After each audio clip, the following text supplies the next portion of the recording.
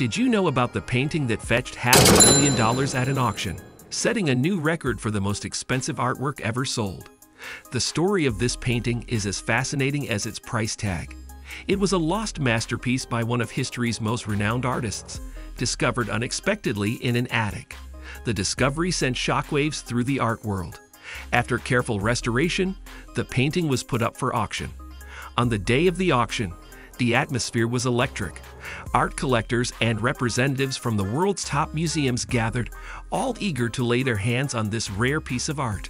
The bidding was intense, skyrocketing to unimaginable heights.